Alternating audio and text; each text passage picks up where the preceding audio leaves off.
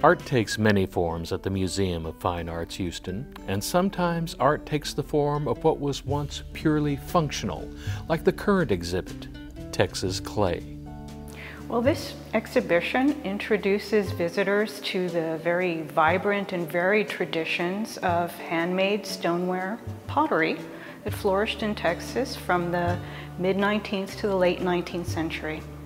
All of these works are drawn from the collection at Bayou Bend, which has quite an enormous collection of 19th century Texas stoneware, and we've picked out the most representative and strongest examples by the best known potters and the most important potteries.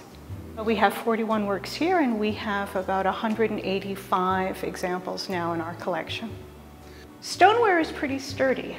Stoneware is made from clays that vitrify or fuse at high temperatures, and that gives them great strength. There's a lot, obviously, that didn't survive. The surviving ones are wonderful artifacts. Given that, one might think that tracing the exact age or origin of some objects would be difficult.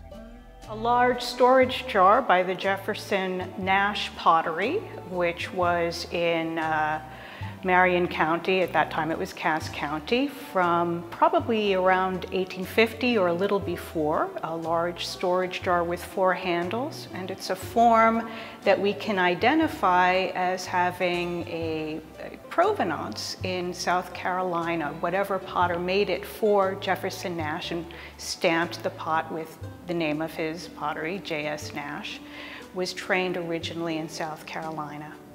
There are a lot of interesting stories that went into the development of the potteries of Texas. The vast majority of these potters were migrant. They weren't native Texans. They came to Texas as a land of opportunity during the Republic and the early Lone Star State.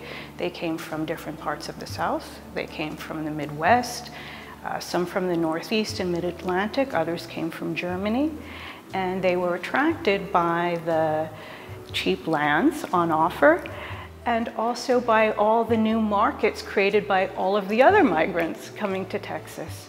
And you have a mix of entrepreneurs, landowners, journeyman potters, master potters, and some of the potters were African-American slaves who, after emancipation, continued to make pottery. And there's a very famous example of a pottery that was founded by a former slave named Hiram Wilson, and H. Wilson and Company was one of the very first African-American owned enterprises in Texas, and we have some of his works on display.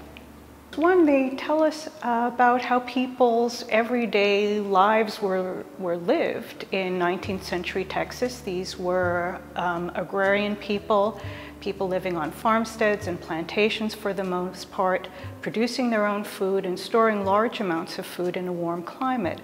So you milked your cow, you made cream from the milk, and you churned butter from the cream.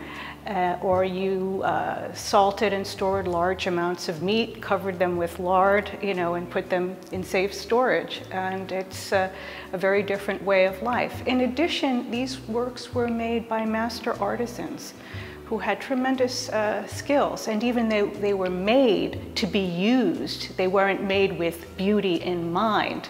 You see tremendous skill in the shapes and in the glazing techniques as well. Texas Clay will be on view through November 1st. For more information, go online to mfah.org. For Artbeat, this is Randall Williams.